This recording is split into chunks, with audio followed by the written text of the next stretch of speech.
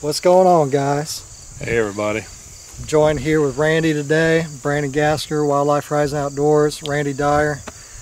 So we're coming out here to part of our scouting to get Randy in the spot that he's wanting, chasing this big drop tine buck. This is one of the spots that he's hunted over the years that he likes a lot. I'd say kind of a bit of a honey hole for Randy. He's chased a lot of bucks here, shot some in this area. We had a little bit of an unfortunate event. You said a storm? Last winter I had a ice storm come through here, and I had a stand down the far corner down there. Naturally, a big limb fell out right on the stand, mangled it. So we're going down today to replace, put a new stand up in that same area. Like I say, I've hunted this for several years. Got a corn pile down there, Mineral Lick. Been seeing these big bucks hanging these beans. So I think it's going to be a good spot down there for that stand. Hopefully, anyway. Yeah, looks like we found the spot, I think.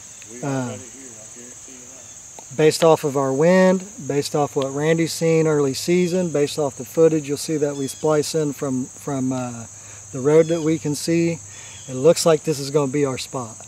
Over on the spot where he normally hunts, that's his cove that's hot for him that he likes to hunt. Seems like they're kind of dodging it right now. It seems like the big ones that we really want to go after, the ones that he really wants to get, that drop tine buck, it seems like he's coming through this area and dodging his camera completely, so he's not coming out into his minerals and rocks and everything that he's got over there set up for him. So this buck seems to be taking this path that's cutting all that, but he's working these beans. He's coming through and working these beans all the way right into this spot right here, and with the way the wind blows, this is going to be Randy's best advantage right here to get that buck early season.